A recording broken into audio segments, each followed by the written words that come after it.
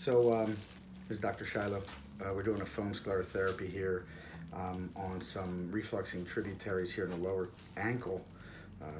She's already had several other treatments. My turn, like there we go. Okay. So there's still some swelling here that occurs. It's hard for you, obviously, to see the screen, but I can see some large veins there. I'm gonna just numb up the skin here first. We already have everything pretty much prepared. So, feel a little pinch.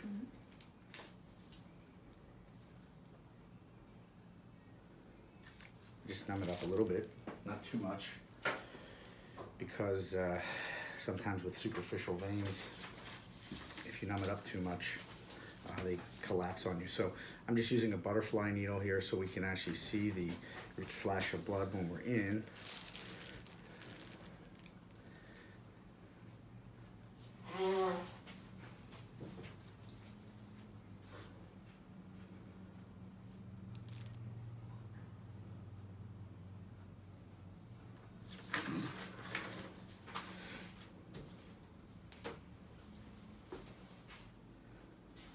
And then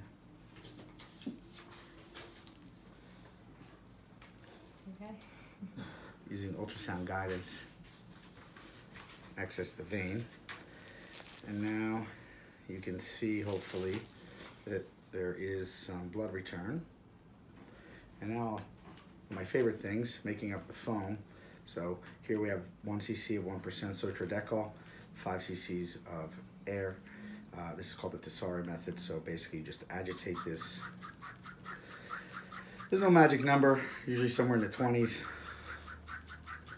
Now with sotradecol and air, you have about a minute or so to use it, so that's why I like to gain access first. Once that's done, foam, catheter,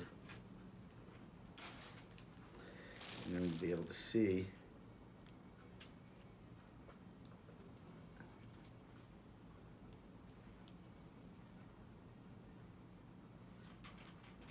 as I inject slowly the foam entering the veins that I intend to, which I can now see clearly on the monitor. I'll show in a minute. Sometimes if it's superficial enough, you can actually see some visual changes here.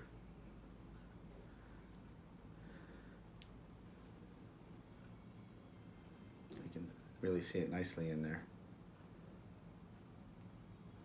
See the white there on the screen?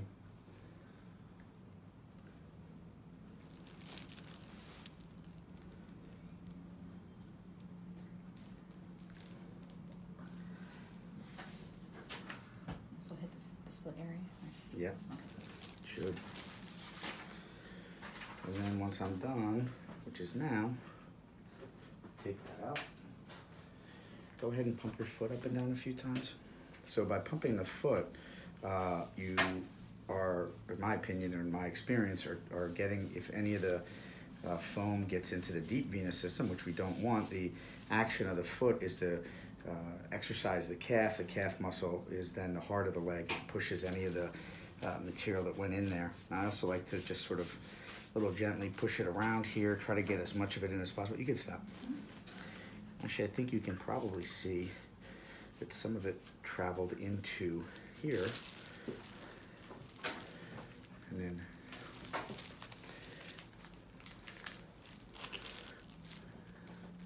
Jason, if you don't mind turning it to the screen real quick. Turn the camera to the screen. You can see the, if you look closely, you can see the white that is the foam